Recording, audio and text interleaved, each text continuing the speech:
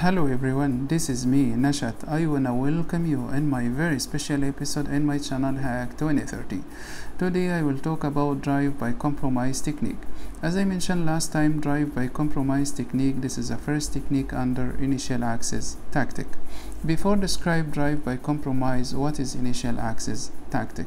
Initial access tactic means attack vector gain an initial foothold within a network. Actually, APT need one information to gain access or to achieve drive by compromise. Imagine we have APT here, need to target this organization or this government. They need to know what is the website are visited daily and allowed by this organization. Okay, we have PCs, we have web application,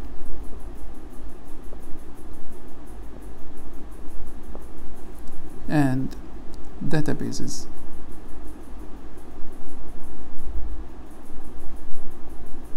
Okay, when for example these people allowed to visit this website, when APT got this information, they will attack the website. When potential victim browser visited compromised website,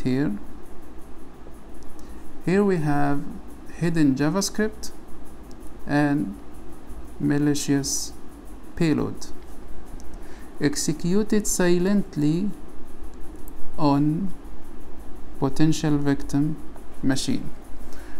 Based on this, open reverse shell back with APT machines.